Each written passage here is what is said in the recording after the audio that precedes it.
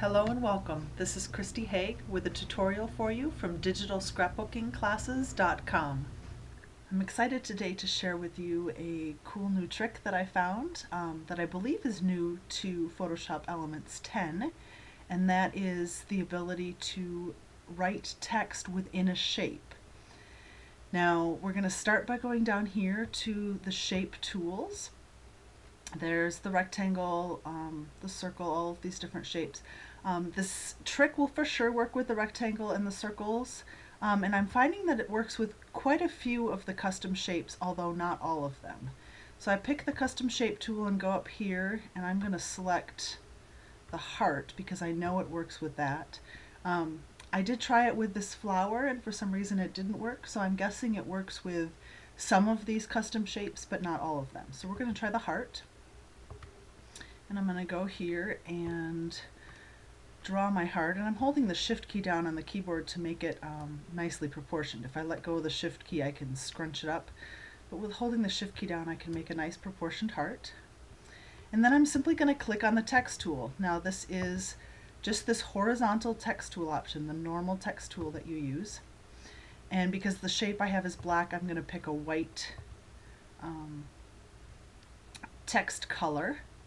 And I'm just going to go here, and you'll see that when I hover over the shape, it turns into this sort of rounded text icon. And if I click like this, it will select the heart shape that I have drawn. And all I need to do then is type out the text.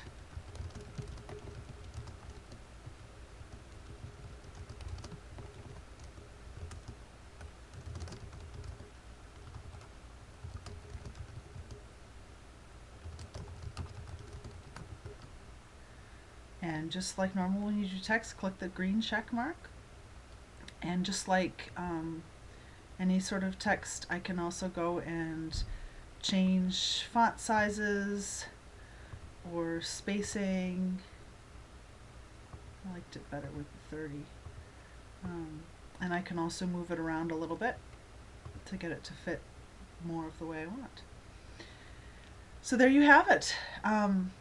Like I said, you pick the shape, you draw the shape, you keep the shape unsimplified, and then with the shape layer selected in the layers palette, choose the text layer, type it out, and it will fill that shape. Have fun! For more tutorials and classes in digital scrapbooking, head over to digitalscrapbookingclasses.com. Have fun and keep scrapping memories.